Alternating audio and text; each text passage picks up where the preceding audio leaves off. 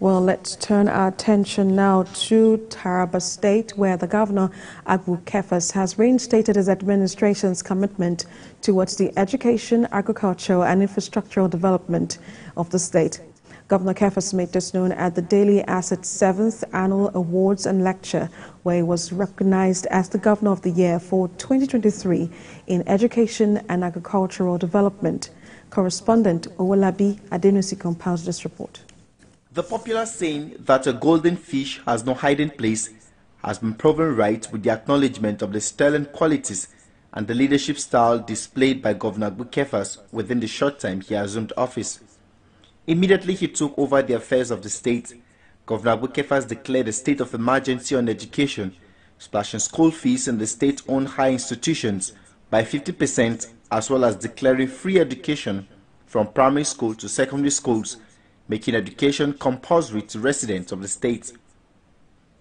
Arguably, Governor Kefas was the first governor to take such bold step in the northeast region to take out-of-school children back to the class. Taraba is one of the poorest. Taraba has the highest number of out-of-school children and all these things. And we are there carrying this logo on our shoulder. But thank God I'm here to deliver Taraba State from all this bewitchment. His efforts in agriculture and education has been recognized by the management of a popular Abuja-based Daily Asset newspaper as the Governor of the Year for 2023. The ceremony, which attracted political supporters of Governor Kefas and the state's executive members. The governor was represented at the ceremony by Senator representing Northern Taraba, Senator Shuaibu Lau, due to bad weather that affected his flight. He told the gathering that the award is going to spur the governor to render more services, as already he is a leader with the interests of the state and people at heart. We want to say we really appreciate the award. It's a catalyst that will spur our governor to do more for his people.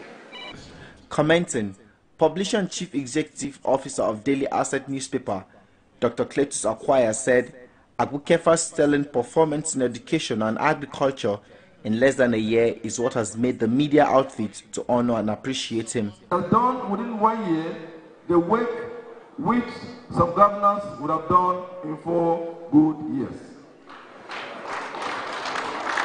The chief of EB, Abubakar Salihu Dambawuru, who represented the Akuuka at the occasion, said the honor was not only for the governor but entire state. Proud. This award is not for the governor himself. It's for his parents, particularly the number one father, His Majesty Abuka. Some personalities that attended the occasion shared their views with TVC News. Any person that has been in Nigeria, not only in Taraba, will know that there is a difference now with Dr. Agbu Kefas at the head of affairs in Taraba State. The Best Governor Award to Governor Kefas was based on his huge investment and funding of the educational system and also commitment to boost agricultural production in the state.